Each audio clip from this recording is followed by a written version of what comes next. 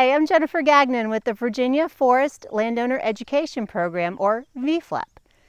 Did you know that over 2/3 of the woods in Virginia are owned by private individuals and families? That's over 10 million acres.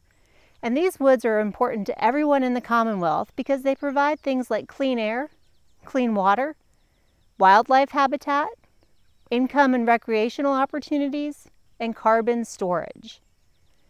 The goal of VFLEP is to provide you, Virginia's private woodland owners, with the tools, information, and contacts that you need to help you achieve your woodland ownership goals. And your goals probably include things like creating and maintaining wildlife habitat, having a private place to visit or to live, creating a legacy for your family, having a place for recreational opportunities such as hunting, fishing, hiking, bird watching, producing timber, and perhaps producing non-timber forest products such as mushrooms and medicinal plants. Regardless of what your ownership goals are, VFLEP has a program for you. And VFLEP programs take a wide variety of formats.